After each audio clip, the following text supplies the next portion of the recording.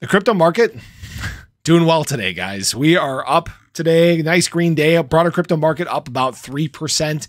BTC up at about 29.5. Shiba Inu at 40103.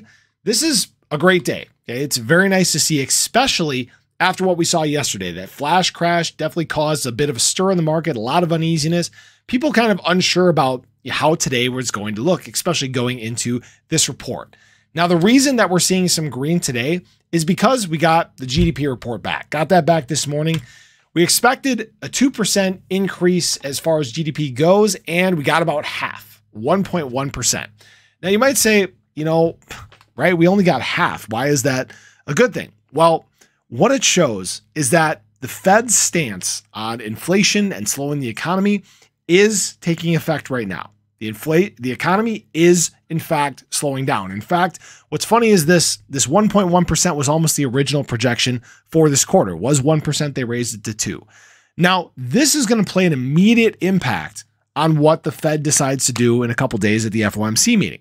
We got one more report coming this month. We got the PCE report tomorrow, last inflation report of the month. I'm sure you guys are probably tired of me talking about inflation all the time, but obviously it affects the price. Right now, it affects the Fed's stance. It affects what's going on. It affects everybody's sentiment, not just in crypto, but when it comes to the economy, when it comes to markets outside of crypto, it definitely plays a part.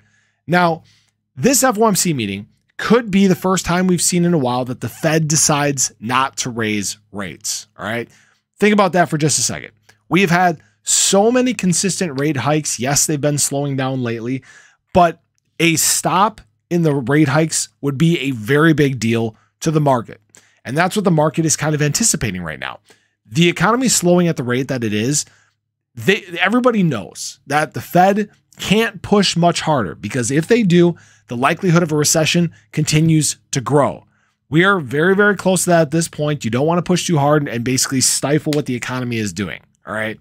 Now, this PCE report is going to be this final little element. Okay, and if this comes back and shows that inflation is slowing at the rate that it needs to, the Fed is going to just cool it. They're going to chill. We're not going to get much. And I think that's an important point.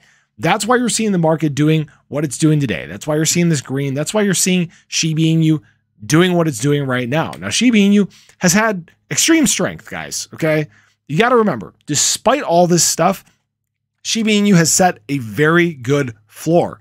This 401 level is a range that it's very, very comfortable in. It doesn't like to go out of it. In fact, on the flash crash that we had, it dropped out of it for all of half an hour, 20 minutes. It was not very long at all. And that was because over 1 trillion shib was sold. And some people might think that 1 trillion shib is a lot, and it is, but compared to what is, bought and sold on a daily basis compared to the supply, it's really not that much. Okay.